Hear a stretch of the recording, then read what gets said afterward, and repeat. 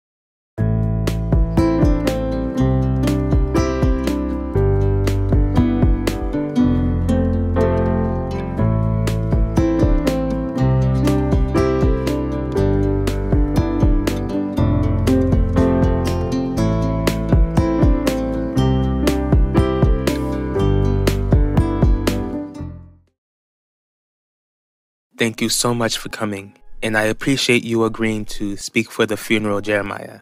Anything I can do to help, it means so much to me. Ulysses always wanted me to come visit your church. I just wish I could have came when she was alive. Even though Ulysses is no longer here, Isabel, you're always welcome to visit. Isabel?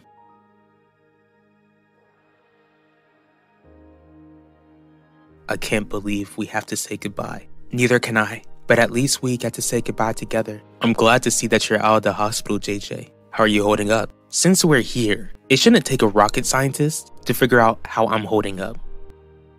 Did I do or say something wrong? Don't worry about it, Max. JJ is just hurt at the moment. Thank you for calling. I wanted you to know that I really was thinking about you and your family today. I never once doubted that, Viv. You have no idea how much it means to me, even though I wish you were here. I'm glad I get to hear your voice.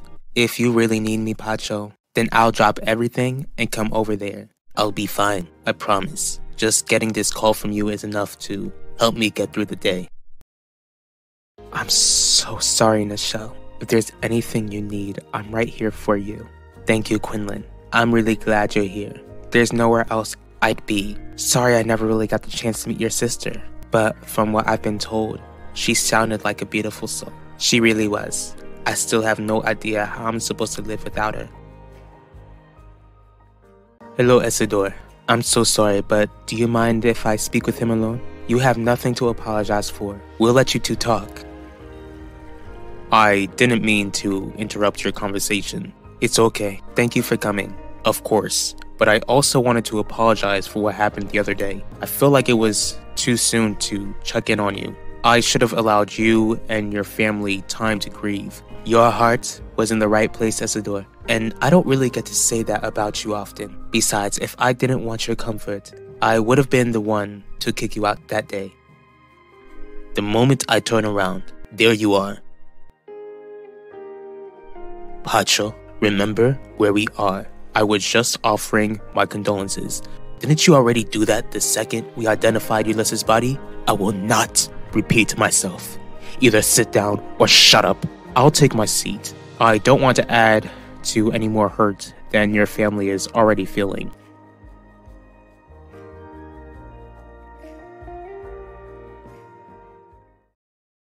Today, we're not only here to say goodbye, but to celebrate the short yet precious life of Ulysses Torres. She hadn't been a member of this church for even a year, but she made such a tremendous impact when she served along this body of believers. Even though we didn't get to have Yulissa with us long, she'll always have a special place in our hearts. We'll hear from Jeremiah Dorval first.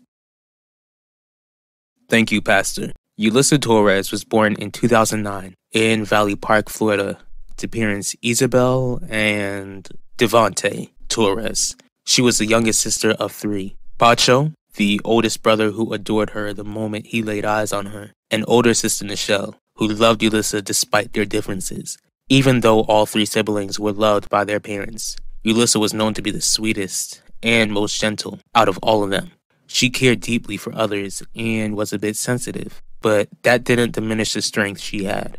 Yulissa did her best to try and always do the right thing. She never really cared about following the crowd. For most of her life, Yulissa always wondered about the world around her, searching for some sort of fulfillment. On Christmas Eve of 2023, Yulissa found the very thing she was looking for. That day, she agreed that her kindness, sweetness, and goodness wasn't enough, but that putting her faith and trust in Jesus Christ alone to save her was enough. Because she trusted in Jesus Christ alone to save her, Yulissa never has to endure the violence that took her life. She doesn't have to struggle through the struggles she faced on this earth. Most of all, she doesn't have to cry the tears we're crying, because the day she was ripped out of our lives, her blessed Savior wiped those tears away from her eyes for all of eternity. Yulissa will be missed for the rest of our lives, but as long as we ensure that Christ is our personal Savior, our all in all, then we will all be reunited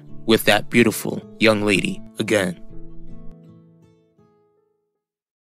Hey everyone, I'm Pacho Torres, Yulissa's older brother. Today is a reminder that there's a hole in my family, a huge hole. She was the peacemaker, and now my family is left struggling to figure out how to get along without her. Just like Jeremiah mentioned, she really was such a sweet person, but that didn't mean she wasn't brutally honest.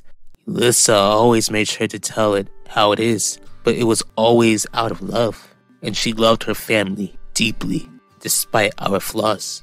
She made sure to bring the family together during our darkest moment. If it weren't for Yulissa, then I wouldn't even have come back to this town when I did. That was the best thing she ever did for me because if she never called, if I didn't come back to Valley Park then I would have lost precious time with her. And it's just so crazy that someone so loving could lose their life the way she did. So gruesome, so evil.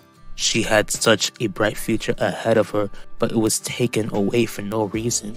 I'm gonna make sure that my sister isn't known as just a number in the string of senseless crimes. Since Yulissa was taken away from us, I've learned some very important lessons in the worst possible way. 1. It's never to take your family for granted. Lesson 2. Never take life for granted. Any one of us can be gone in the snap of a finger. Unfortunately, my sister, my beautiful, sweet, kind sister, was the one who fell victim to that second lesson. I plan to honor her by loving my family, protecting my family, and making every single day count. I would like to comfort your family with what is written in God's holy word. The word says, "For we know that if our earthly house of this tabernacle were dissolved, we have a building of God, a house not made with hands, eternal in the heavens." Yulissa's earthly life has come to an end, abruptly and unjustly, but now her soul lives forever in the presence of her Savior. I'll leave you all alone to say one final goodbye to precious Yulissa. What are we even supposed to say or do? Yulissa's already in the ground. We said our goodbyes the day we lost her. The best thing we can do for your sister is leave her roses. I know you want this day to end, Nichelle, so I'll make sure not to keep you long. We'll just thank everyone for attending the funeral when we make it to the Dorval estate. And once we finish our greetings at the repast, then we'll cut it short. Deal? What? Father? Hello, Pacho? Isabel? Nichelle? I hope you all didn't think I was gonna miss my only chance to say goodbye to my baby girl.